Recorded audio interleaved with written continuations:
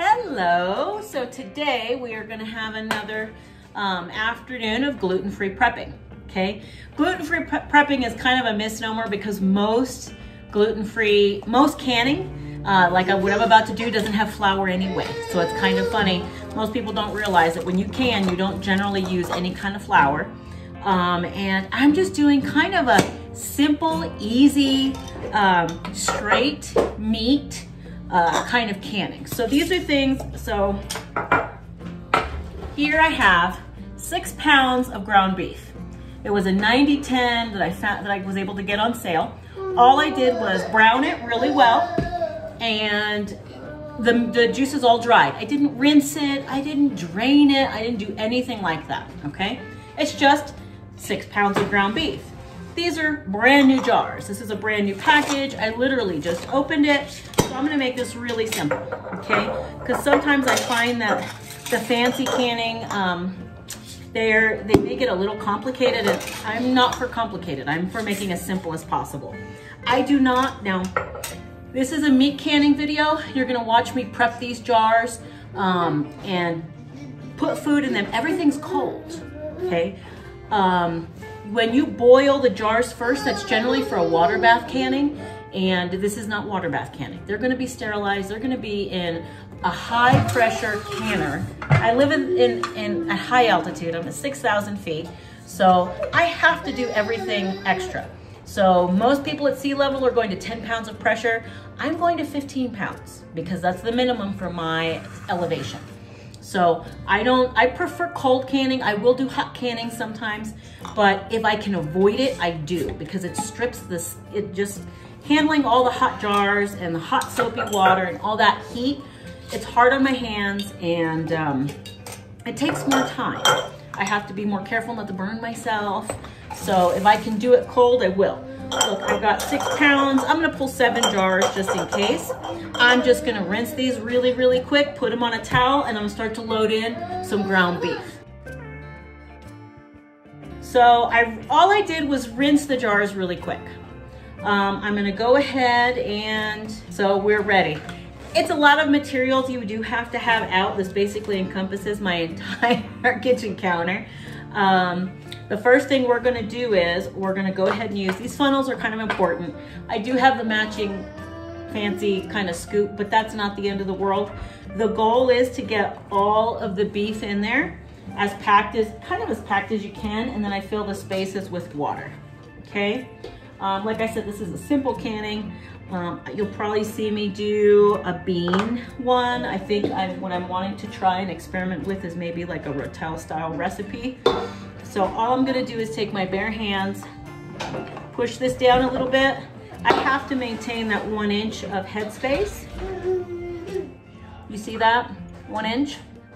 Now keep in mind, I am not an expert canner. I've been doing it for about a year and a month. So at this point, I've gotten pretty comfortable with my pressure canner. I was quite nervous the first time I used it, but I did this. I watched lots of videos on YouTube. I saw people do it, and I'm like, this doesn't look that hard. I need to just bite the bullet, and so I did. Ever since, I've been canning all kinds of recipes and enjoying it. And I like having food stored up. I like having company over at the last minute, and I just open up an extra jar of ground beef or jar of ground turkey. And I just throw it in whatever meal I'm doing, and voila, I have enough food. So, and I'm not worried about cooking it. Oh, I have to defrost it and brown it. I probably have ADD. I have all kinds of things going on, and kids crying in the background, kids fighting in another background. And so I'm on my 4th pint, and you just have to get a feel for what you're comfortable doing. But for me, this just plain meat is ridiculously easy. These pints should take about a pound a piece, but sometimes they don't. It's probably a little closer to 3/4 of a pound. And to be brutally honest, the reason I'm not using quarts is because I can't fill as many. So if I use quarts, I can only put 7 quarts, I think, in my canner. But if I do pints, remember 2 pints equal a quart, I can usually do 16 to 18 pints. So it's the equivalent of more than just 7 quarts. So in order to fill it and make the most use of time and energy with gas and heating up the house, I do my best to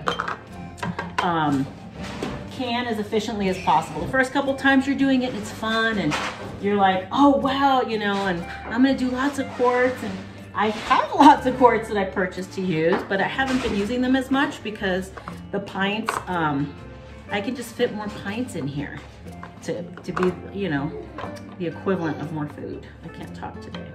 So I'm gonna push these down a little bit. I really should have more, be able to fit a little bit more in here. You do want to leave your 1 inch of headspace. The important part about that is that you don't want any siphoning of liquid, because in a pressure canner, go ahead and put it in there. In a pressure canner, you have, it's so much more heat that that sometimes all that pressure will force more than just the air out of the headspace. So you need some, I try to err on the side of caution and have a little bit more headspace than not. I also do have a plain jar of water here, so I can fill in the space. Sometimes you can use beef broth, or if I'd left some of the liquid in there, but I had a kiddo helping and he cooked all the water off. So, and no biggie. And like I said, I didn't drain this, I didn't rinse it. I feel like when you do that, sometimes you lose some of the flavor. And I like the beefy flavor, and I want to hold on to that because this is an easy topping for a gluten-free pizza. But in terms of prepping right now, I feel like it's really integral to have a lot of options for how you store your meat so you're not concerned. My freezer is full and I just don't have any more space. In fact, after I'm done with this ground beef, I'm going to go ahead and chop up about 10 pounds of steak that I bought. It's about 9 pounds, and I'm going to continue to fill jars until I fill my big canner. This is a Presto, I want to say it's a 21 quart canner.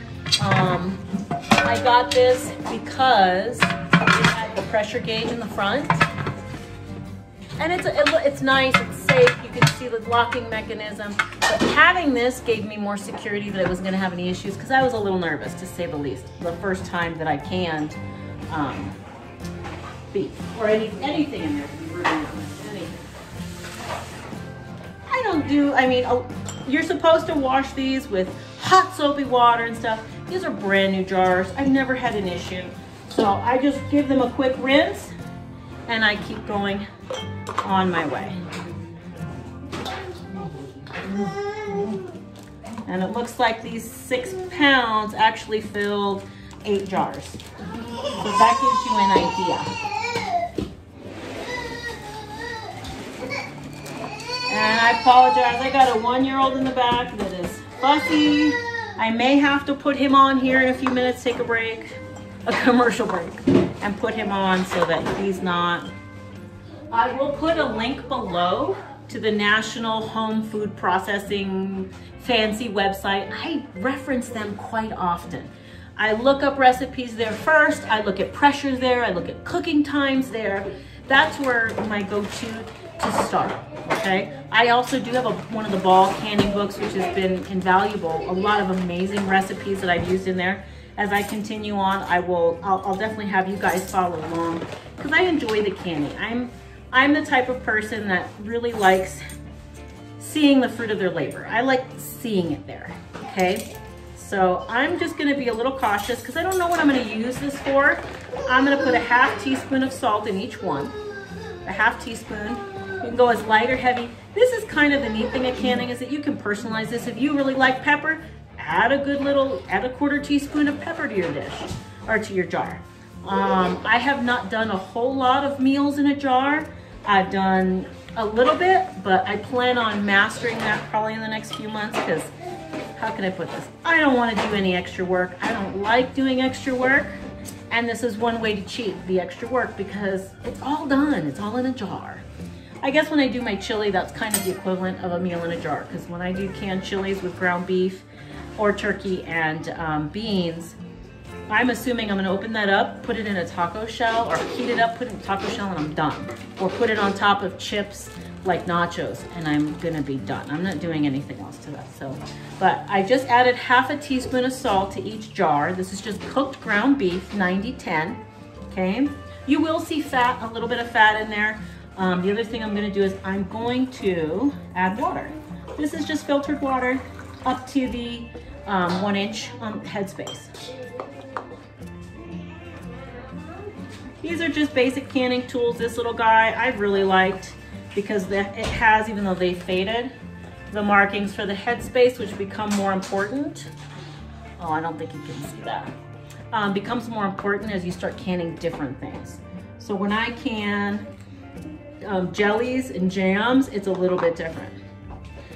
The whole point of this funnel is to keep the edges as clean as possible. And so you have as little spilling out. But the reality is I still have to clean the rims and the jars. That's an absolute.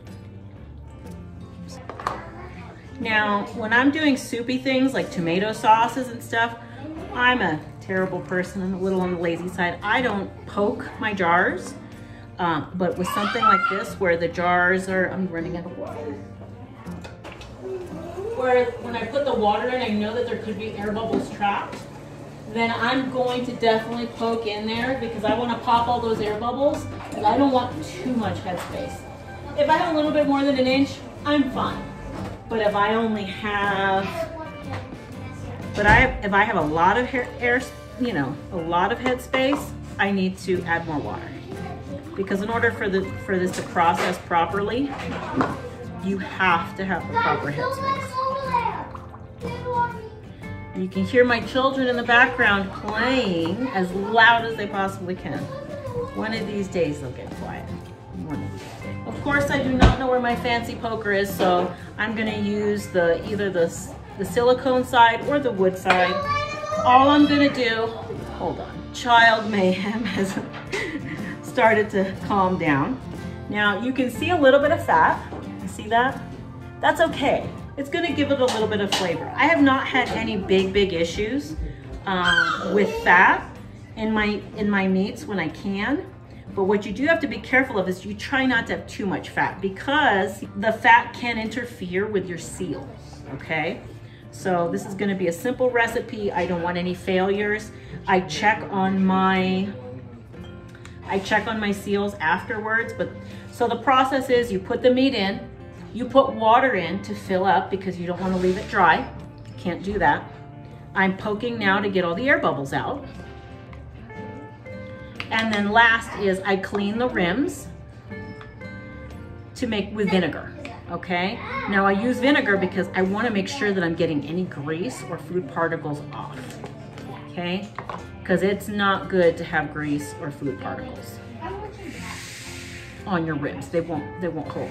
I've probably canned somewhere in the ballpark of 300 to 400 jars at this point, and I have had one failure, and I know it's because I didn't degrease the meat and it was a sloppy Joe mix.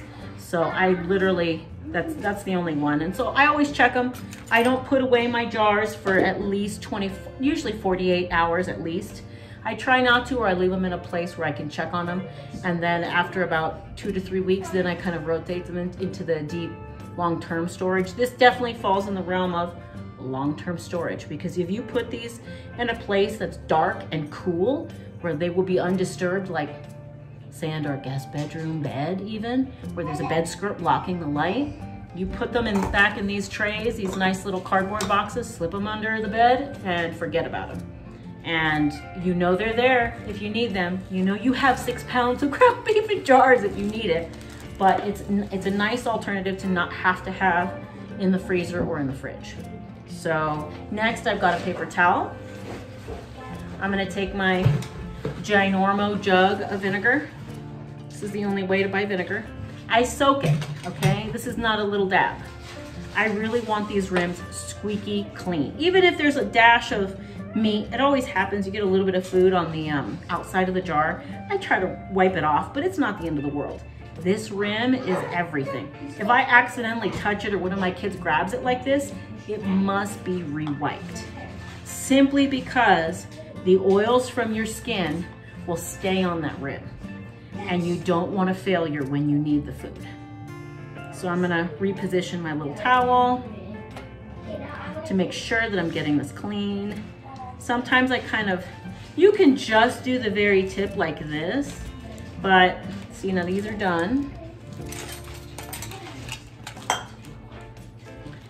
Now here you see, I grabbed the edge of this rim. I wanna kind of get the whole, at least like I'd say a fingertip depth along that edge, and make sure it's clean. Okay, and I'll wipe it again. I wanna make sure that's really clean. These are brand new lids. This was a brand new pack of jars. And I kind of like this. The other thing I really like about doing this is, besides the fact that it makes meals easy, we plan on doing some camping, maybe some RVing. We're looking at travel trailers and such. And I like the thought of not having to slave away at the stove while we're having family time like that, because it's already done. You know, all you have to do is mix it, add your spices, get it warm, and it's done. So some people do canned meatballs and little meatloaves. I have not tried that yet. I may in another video, but I do try to follow the national home processing, you know, I look at all their guidelines, and I know that I hear stories all the time in the Facebook groups that I'm in about how their grandmothers did it a different way and they didn't have any problems, and that's all fine and good. I try to err on the side of caution. If I don't have to take a risk, I don't. I usually have my little magnetic wand here, but you always need one of these, always. But of course I do not know where it got placed. So we're just gonna handle it, but I'm gonna be careful. So if my kids are helping me, I don't let them handle these. I basically I will handle them. My hands don't touch the rubber band. Okay, and there you have it. And I don't have very strong hands, so I turn it as hard as I can. But the reality is, I'm gonna grab this lid, I'm going to place it on that clean rim, and then I'm gonna screw the top on. And ladies and gentlemen, I'm done. For all intents and purposes, that was the hard part. I prefer, like I said, having my little magnetic thingy to hold it, but that's all I'm doing. You put the meat in, you add your liquid, you clean the rim, and you put the top on, okay? This is so easy, and that's kind of what I wanted to impart to you, because I've made jellies and jams and I've made apple butter, and let me tell you, they are delicious and it's fun. But it is messy. You really are supposed to sterilize your jars first, and it is a hot, sticky mess in my kitchen when I do that kind of stuff. I much prefer this because I can start at 7 o'clock at night and I'll still be done by dinner time. Not dinner time, by bedtime.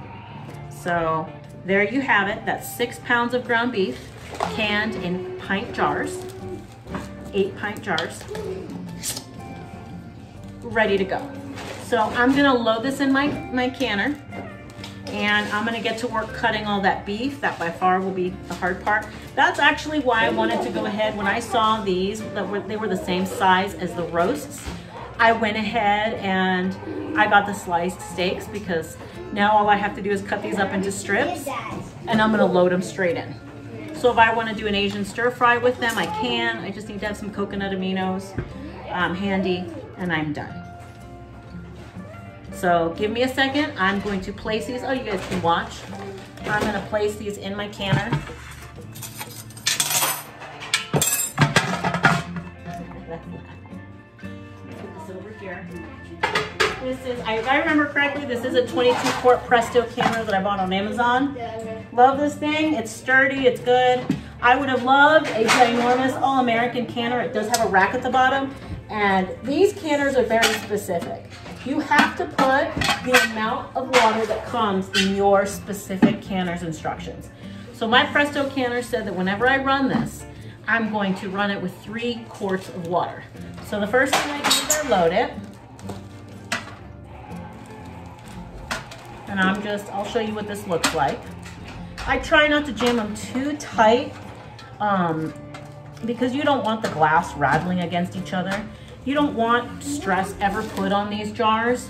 But My mom once asked me, she's like, you know, why don't you just use a butter knife to do the popping of the bubbles? And I was like, because you'll scratch the inside over time.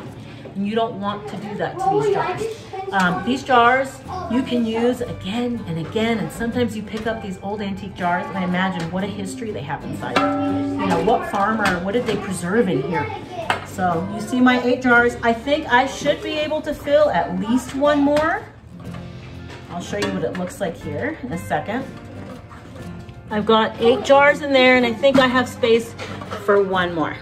So let me just go ahead and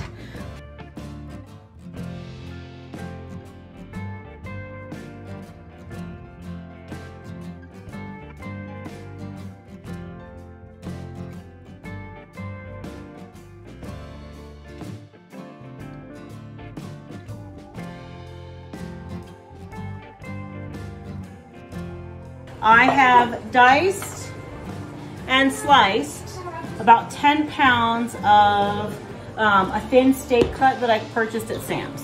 Okay, it's right there. And this is gonna be the base for the next jars I fill. If I have any meat left over, it'll probably be dinner for tomorrow night. I don't need this in front of me anymore because I already cut everything. But I am leaving one glove on because I will need a dirty, you know, a meat hand to start filling these with. So these are all clean jars and you can see they're ready to go. All I'm gonna do is put this meat in here and jam it full. Now, I don't want it so tight that it's absurd, but I want it pretty darn tight. And you heard that. That was the smack of my jar on the darn granite. So the other thing I forgot to do was put a towel back down. Have something underneath your stuff. I'm just gonna adjust the camera because I had it on slow-mo and it was kind of in on me. Yep.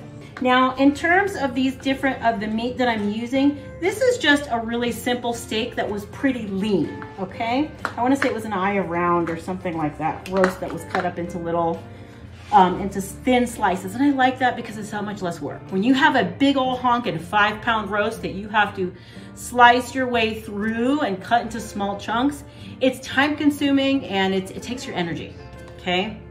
So here I've got another one. Now the wide mouth jars are definitely ideal for this. See how I have this just a little high? Hold on, I want you to see this because it's important. See how this is just a little high? I'm gonna take some of this out, that's too much. I need the headspace, especially with raw meat.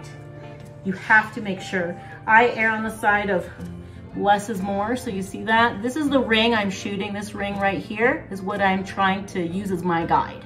Okay, I wanna be just under that. So then I keep going. But I'm using a mix of jars simply because that's what I have. It's what I have on hand.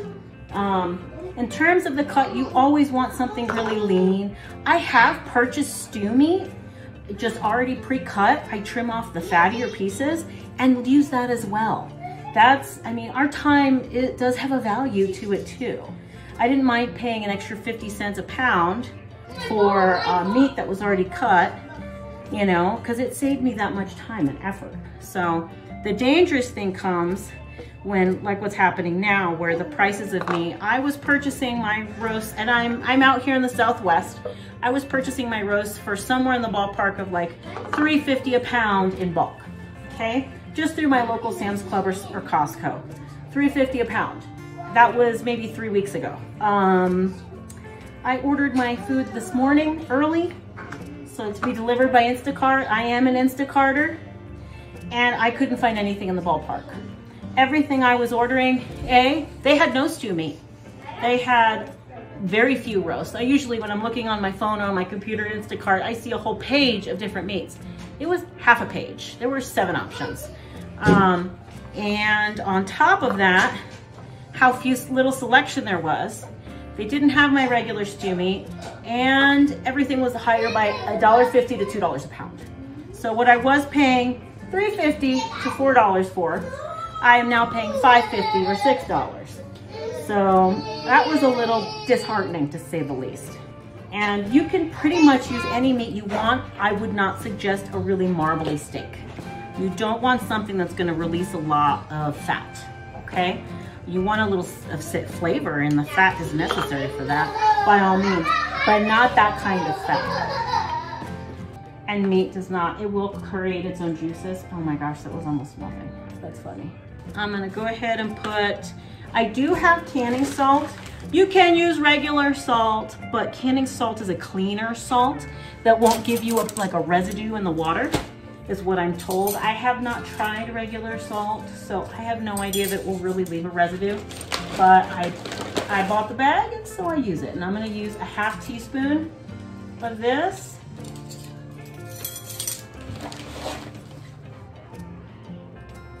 In each jar. This was not nearly as messy as the ground beef, so I'll clean these rims, but I'm not worried about nearly as much of like the fat and the grease because this is not cooked. And then I'm going to add just a heaping half teaspoon of my Montreal Steak seasoning. Actually, not heaping, just even. Like I said, I don't like to commit it to what I'm doing necessarily, but I'm not fond of bland beef either. So this is a quickie dinner where I throw this in a pot and warm it up with some potatoes, or throw it in a pot with some beans. I want it to be ready to go. So I'm going to clean my jar rims. And like I said, I am checking these every time because I want to see if there's anything on there. Because if I wiped something off, I'm going to hit it a second time to make sure it's clean. And there we have it. They're clean, they're wiped off. Again, I don't have any kids. You can start on your stuff. And I'm just gonna go ahead and put these lids on. Right here. These are all brand new, and if they're not, I have a box with some left. I won't even begin the controversy over reusing your lids today. Just use new fresh lids, especially when you're starting out. And if you've never done this before, just so you can see, that rubber seal all the way around is what creates the suction with the edge of the jar, okay? And these are all brand new. I take them, they're new, I don't even bother. And if you're gonna pressure can, you absolutely do not need to boil your lids. It does not make a difference because all you're doing is re-sterilizing them, and it's just not necessary. That is how you prep. So that's my canner. I'm gonna put 3 quarts in there. I'm gonna put my jars and I'm gonna start heating it up. I have loaded all my jars and I wanted you to see that. So I hope I'm not doing anything terribly naughty because these are jammed in there, but I didn't have any other way to do it. I need to fit all of this in there. So I also put 3 quarts of water per my instructions, okay? So now all I'm gonna do is my lid, unless you have one of the nicer All-American canners that have a clamp, okay? If you have one of those, you do not need to really do this because you do not have a gasket like I do. I have a gasket. This is probably one of the parts I realistically long-term should have spares in case this goes out, because this controls everything. So I dip my finger in a little bit of oil and I oil my gasket a little bit. This is just to make sure that it's not gonna become brittle and crack and wear out fast. And I do that almost, if I'm canning all day, I'll do it for once in the morning. I won't do it every time. Then I take my canner, I pull it out a little bit to get the lid on it because my microwave is a little bit low. I'm looking at where I line up my arrows. There's that little arrow, it's right here.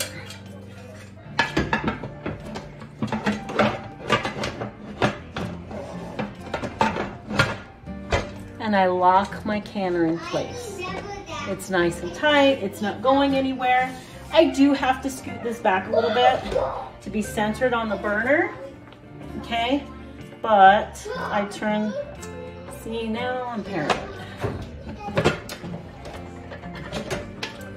This should be a little bit tight. Check your stuff, ladies. This should be pretty firm. I've got another little emergency plug here.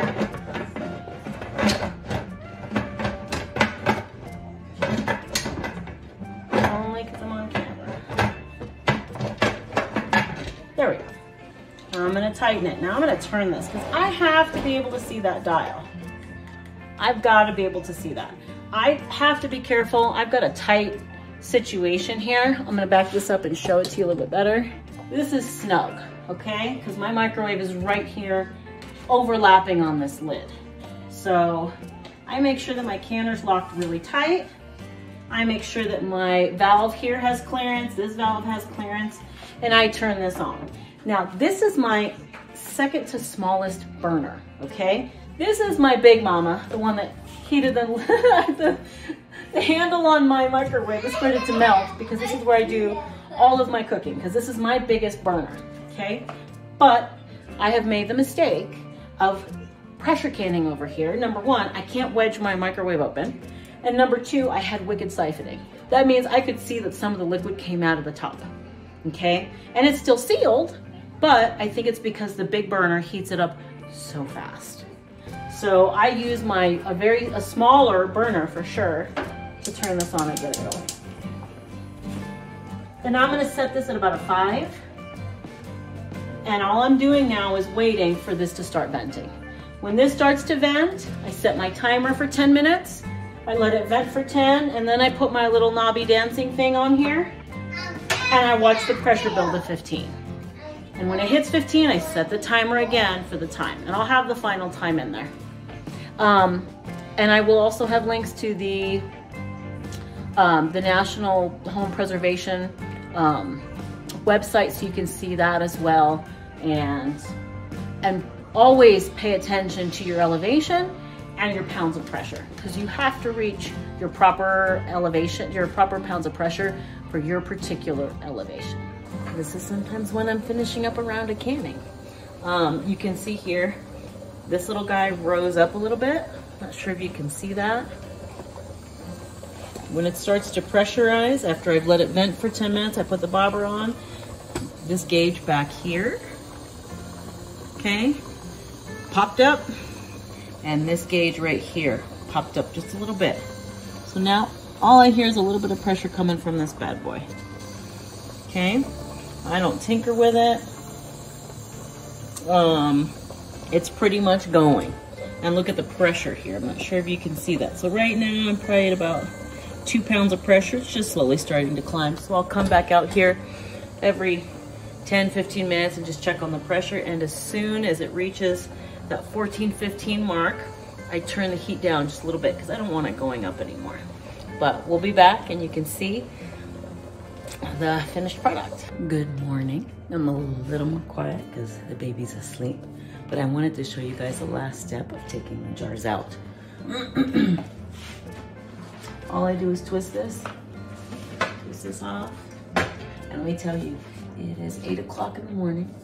I turned this off at about 12:15 last night, 12:05, and it's still warm. And these are my jars.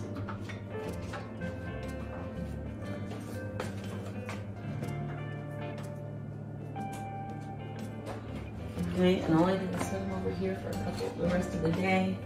Probably into tomorrow morning I'll put them away. I'll take the rings off. I did have a smidge of siphoning. These are still pretty warm. There, I can hold up the glass, but it feels pretty warm, hot, almost hot. And you see that I probably still had a smidge of siphoning right there, but I haven't had too much of an issue with it. I don't know if it's the altitude or what, but some did and some didn't. I can drop these even with my bare hands because they cool enough. Have it. That simple gluten-free canning and prepping. The most important thing is to just have it and be ready. So make sure you put them in kind of a not drafty spot when you finish. So you see here, this little spot in the kitchen on this counter, it's between the fridge and the stove, and I really don't have a vent straight on it. Why? Because you don't want them to cool overly fast. Okay, you want them to slowly cool, because that cooling action is what part of the process of them sucking down and the lid locking. I can see all of my lids locked. Tomorrow I will double check them when I take the rings off. Some of them siphoned a little bit, and what happens is at the bottom, I don't know if you can see that, the bottom of the water's a little bit oily, because if any of the bottom ones siphon, they release fat into the water. So my canner smells haha like cooked meat. It smells like cooked meat and it looks fatty, and that's okay. I can't tell you how many times I've had it look like that. A lot. So after these have completely cooled tomorrow, before I put them away, I will wash these under, I will take the ring off and run them under the tap with hot soapy water to get all that grease off. And had I put a splash of vinegar like I meant to, it would have helped break that down so they weren't so greasy, but I did not, so I don't know if you can see that. You can see the film of grease on the top, and the water looks a little dirty. It happens a lot. I try not to stress it, as long as they're all cleaned before they're put away, and check that they sealed. That's what counts. So subscribe and save and watch more.